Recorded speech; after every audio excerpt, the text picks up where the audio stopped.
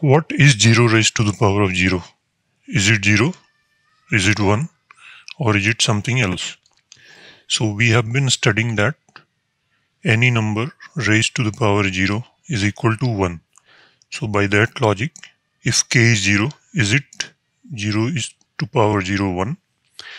And then we have another theory going on that if 0 raised to the power k, then it's 0 because we are multiplying 0 k times. So by this logic, 0 raised to the power 0 should be 0.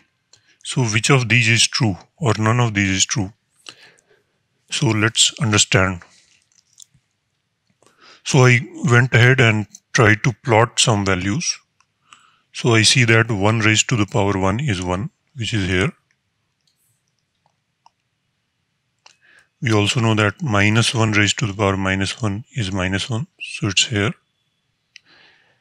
And I went ahead and plotted for 0.9 to the power 0.9 and 0.8, 0.8.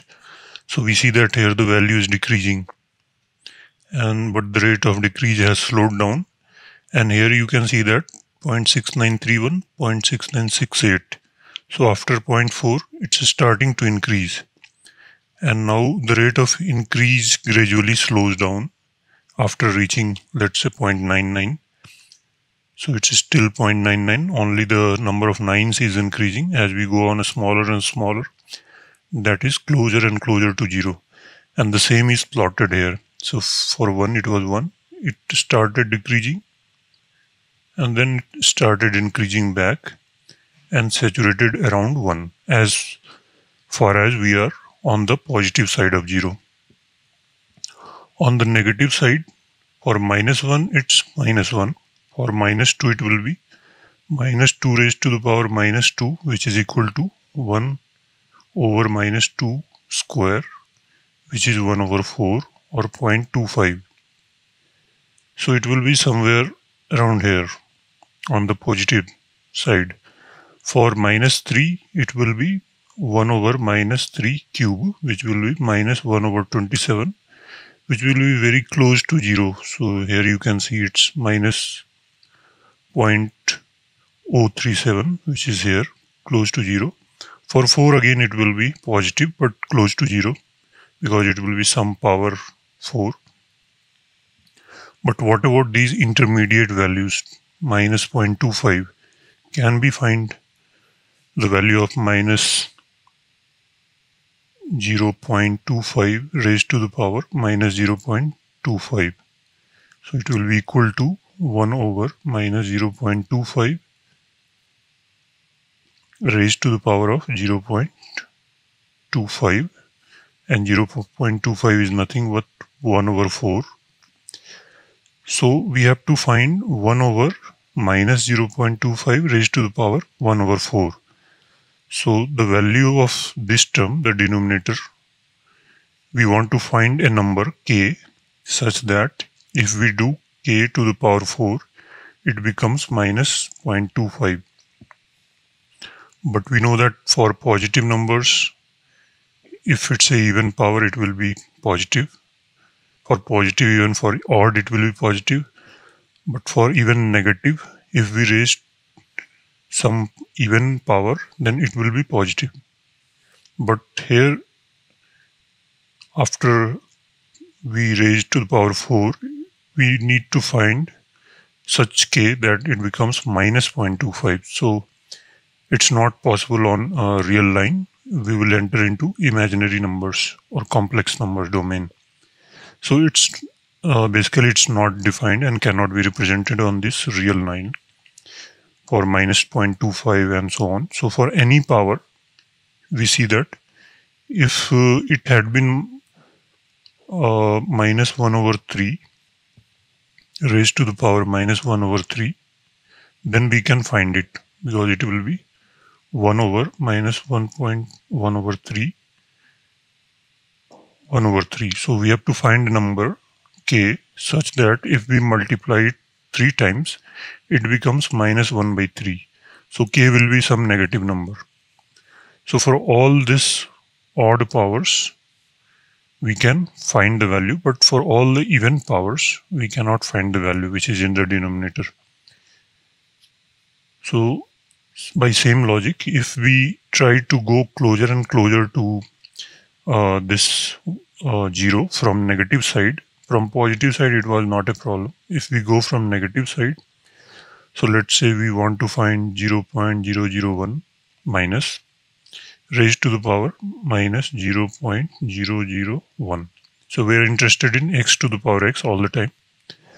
So this is equivalent to 1 over minus 0.001 raised to the power 0.001. And this is nothing but 1 over 1000. So we have to find a number k such that if we multiply k 1000 times, then it becomes minus some number, small number. But here again we have even power, and we can only find complex or imaginary numbers, but not a real number. But if we take a number which is very close to this one, which is, so instead of 1 over 1000, minus 1 over 1000, we take minus 1 over 999. So it will be almost close to this one. And we raise to the power of minus 1 to the power 999. Then again we can find the value. So for all odd powers we can find the value. For even powers we will not find. So the limit on the left side is not defined. So here if we can say that x closing toward 0, and we call it limit x raised to the power x 0 positive is 1, and it's definite. But x 0 negative is not defined. So we have to just consider the value of 0 and beyond. So should we take, but we have not exactly found at 0. We had found for numbers very, very close to 0, just greater than 0, but not exactly 0. So what should be the value of 0? For positive, we know that limit approaches 1. So for, if we have to pick any value, it would be very useful to pick the value 1, because we know that in binomial theorem, we say that if we have x plus y and we have to find its power n, then it's equal to this summation k equal to 0 to n, and n choose k, x raised to the power k and y raised to the power n minus k. And here the condition is that n is some positive value and k is greater than equal to 0. So n can also be 0. So this is allowed here for this formula. So let's put x equal to 0. And let's say for simplicity n is 3. So first let's calculate x plus y cube. Then we will put x0. So it will be k equal to 0. So 3 choose 0. x0 y cube plus 3 choose 1 x1 y2 plus 3 choose 2 x square y 1 plus 3 choose 3 x cube y to the power 0. Now let's simplify it further. 3 choose 0 is 1, so it's x0 y cube plus 3 times xy square plus 3 times x square y plus x cube y 0. Now let's assign x equal to 0. Then on the left hand side it becomes y cube. Y plus 0 cube is same as y cube. And on the right hand side it becomes 0 to the power 0 y cube plus x is 0, so 3 times 0 will become 0. So this term will go away. This term will go away because it's x square, 0 square. Similarly, this term will go away because it's 0 cube. So on the left hand side, we have y cube. On the right hand side, we have 0 raised to the power y cube. So in order for this to be valid, the only value that we can pick is 1. So we saw that although it's from the graph, it seems that the limit of x on 0 positive side is 1. On the left hand side, 0 negative side, it's not defined.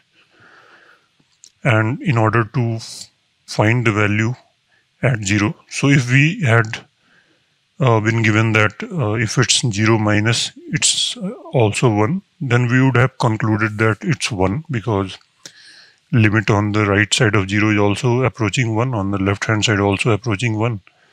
So it's 1 at 0. But that was not the case. But for convenience purpose, for many things to work in mathematics, the most convenient thing that we can pick for 0 to the power 0 is 1. So that would be the conclusion. It's not very conclusive, but if any value is valid, then this has to be 1. So thanks for watching. See you in some other interesting mathematical tricks in the next video.